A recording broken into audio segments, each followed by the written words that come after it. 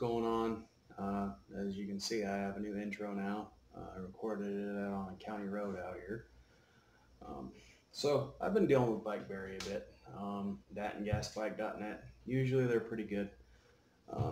As of late, though, there's been issues with my orders.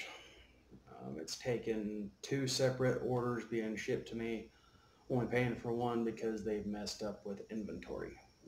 I understand that not everybody knows everything about these bikes, or maybe they're just busy or what, but so far out of the two different shipments, I am still missing a copper head gasket. I originally ordered fuel line and fuel filter, bottom end gasket, chain, and there was something else. And the first shipment I got the chain,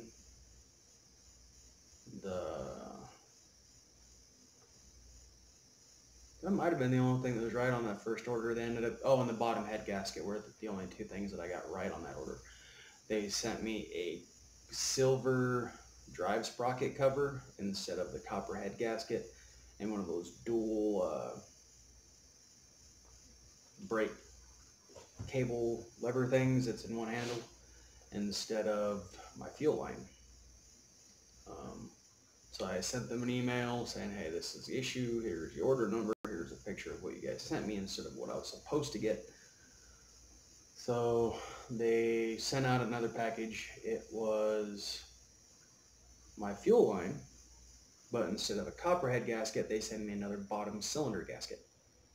So I've got another email into them. I probably won't hear back until tomorrow or something. Have to take another picture. I mean, for the most part, their service has been pretty good. I try not to dog on people too much, because just because I had a bad experience doesn't mean everybody else doesn't have a good one. So the bike's been running pretty good this go around. The chain's doing good. The new rear sprocket, I got the 36 tooth. So far top speed's been about 35, 36 miles an hour. I had to crush my exhaust end a little bit because what I had, one of my last cheaper motors, the front motor mount broke and spun the whole engine and everything and the exhaust into the back wheel, ripping spokes out and knocking the end of that thrust racing exhaust off. So it made it extremely loud, which I mean is cool and all if you know you're not trying to not draw attention to yourself. So I've been getting a lot of looks from the bike here lately, so I decided to crush the end of the exhaust down a little bit to make the expansion chamber actually do its job, and it's actually running better. So if you can see in the intro, it is not the original bike that I had originally built, that Huffy. This one is a Hyper. Still the same ape hanger handlebars on it though. But I've gone through so many gas tanks. I've tried putting rubber under them and using the bolts. I've tried all sorts of things, and at this point it just kind of got to where I was tired of spending money on tanks. So what I did is I put a strip of rubber down to keep the tank from vibrating, and then just duct tape the hell out of it. I use black duct tape because the bike's black, the tank's black, so it all kind of matches up and it doesn't look too god awful. Here probably this evening or one of these other nights, I'm gonna have a friend of mine take me out in a pickup so I can record an extra or outro, whatever the heck you want to call it, with my bike at night, because I have some lights on it and stuff. I want to put some more on it, but I need to pay rent and internet and all that good stuff first. Bills come first. And I mean, yeah, the bike's my transportation, and it's definitely been a fun project, but now I have other priorities. So I just do what I can to keep it running, keep it legal. But yeah, it's the new engine I bought because my bike sat out all winter last year because I was incarcerated, as you've seen in my last video. So I ordered a new engine. Well, I don't know if I had my mixture wrong or if I was running it too lean, but within a couple tanks full of gas, it seized up. And so it trashed the cylinder and it trashed the piston and all that. So I had ordered a new piston set from gasbike.net. They got sent out to me, but in the meantime I had another piston with good rings, so, but it wouldn't fit that new motor because the jet engines, apparently they redid the pistons on them to where it's more of a universal piston. So the one that I had on it was actually too short.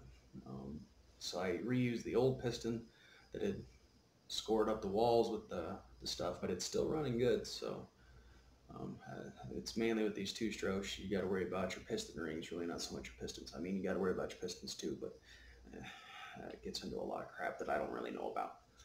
But I'm thinking about ordering another cylinder sleeve, cylinder, whatever the hell you want to call it, and doing some custom work to one of those and then seeing how it works.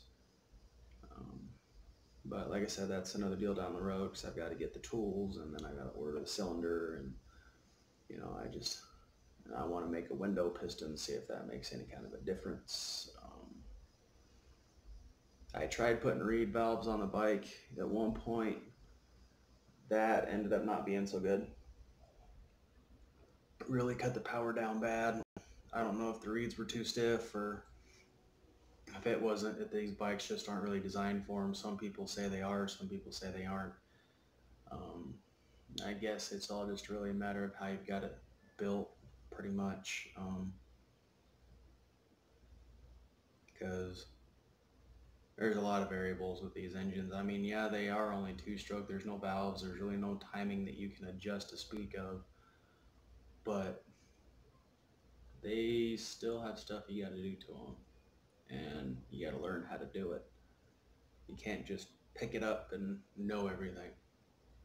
Because it's taken me the last year or 2 years to finally get, you know, at least where I'm at now, to where I can diagnose an issue, know when the bike's losing compression, if I fried a ring, or you know, if it's running too rich, too lean. Right now I believe I've got it adjusted just perfect where I can get up to the top end, still running rich enough that it's not melting pistons, but it's not so rich that it's four-stroking. So here, one of these other videos, I'll do a walk around to this bike. So I mean, like with Bikeberry and Gas Bike and a lot of them other ones, they are getting the parts from China, so sometimes stuff will be out of stock for longer than you think it needs to. Be patient with them. You know, they're trying to do the best they can. And like I said, they may have messed up my order, but I've had nothing but excellent service from both these companies. Yeah, sometimes shipping takes longer. That's kind of how it is. I mean, they don't really charge a lot for shipping, so you're not going to get the best service with shipping, because the shipping companies, if you don't pay a whole lot for them, they don't really get it to you as fast as you would like. And it's not on Gas Bike or Bikeberry. I've heard of a couple other outfits, but I haven't really checked into them because these companies are, you know, have the stuff that I'm using.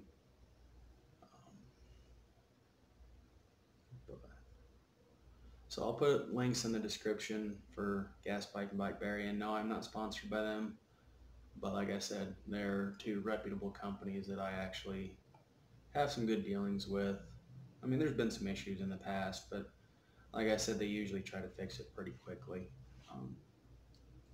So work's been going good. Yeah. Probation's been going decent.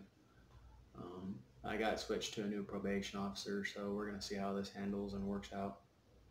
This was my 3-day weekend.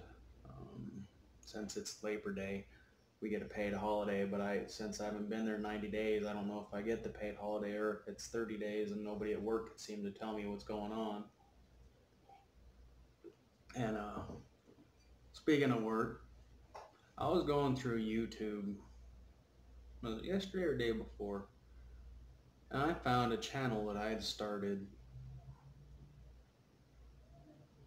10 years ago, 9 years ago, something like that. god-awful channel, horribly recorded. I was using a cheap-ass laptop with one of those headset things with a microphone, and the microphone wasn't picking up the video very well, so I was like having to hold it into my mouth, and it was awful, and I was bitching about work. The funny thing is, 10 years later, I'm back at this job, but it pays well, and as you can tell, I've lost weight. That is mostly to my job. I am working out. I'm trying to get in better health. But doing lifting weights and running, and so that way I can stay in better shape for my job. Because if with my job, the line of work I'm in, industrial beef slaughter, if you're not in good shape, you're going to be hurting all the time. And I am tired of hurting. I may be 33 years old, but I'm not that old. And time to do something better with my life. I've spent the last, since I was 18, so 15 years pretty much fucking off, and it's time to change all that. So that's going to be the end of the video today. I'm going to go ahead and get this one edited and uploaded and tied in with that intro, and I'll probably get back with you guys like next week or something. Later.